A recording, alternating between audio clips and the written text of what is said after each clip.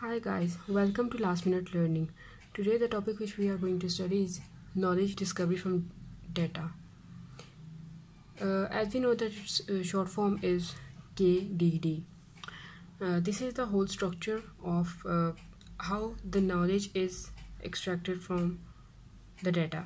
Okay, firstly, I have explained it in just 7 steps. As you can see, 1, 2, 3, 4, 5, 6, 7. Okay, now firstly what we have to do is we have to extract the data. From where do we extract the data? As we can see, there is a data source. It can be anything like google.com, any search engine. Okay, then what we will do is that we have got a lot of data together. Now we will clean the data. Okay, now we will clean the data. How do we clean the data? We have got a lot of data together, and there is a lot of data which we don't want to use, which is extra for us. That data we have to clean it, then we have to integrate the data. Now for integration, chunks of after cleaning the data, we get some chunks. We just combine them so that the data gets integrated. For this purpose, we use correlation analysis, in which there is chi-square method.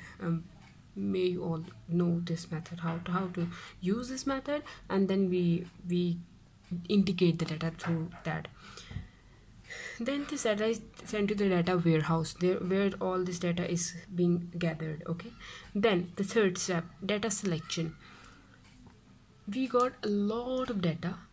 Okay, then what we have to do is we have to select that data which we need, which is useful to us, and we have to separate all the data which is a waste for us, which is not useful to us. Then what we will do is data transformation. This is a very important step. Data transformation is when we when we have a lot of different type of data, like we have many different languages like English, Urdu, Hindi, and Chinese, and so many more languages. We have to convert this data into a single form, which is same for all the types.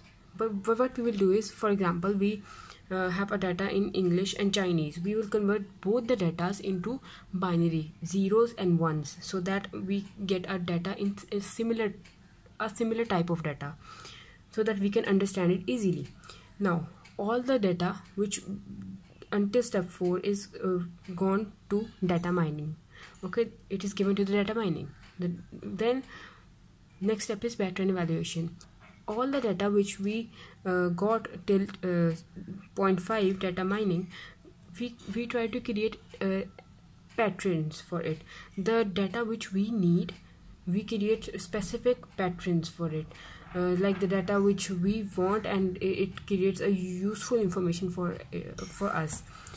Then this is called pattern evaluation. Pattern evaluation is done, then we get, this means we got the knowledge.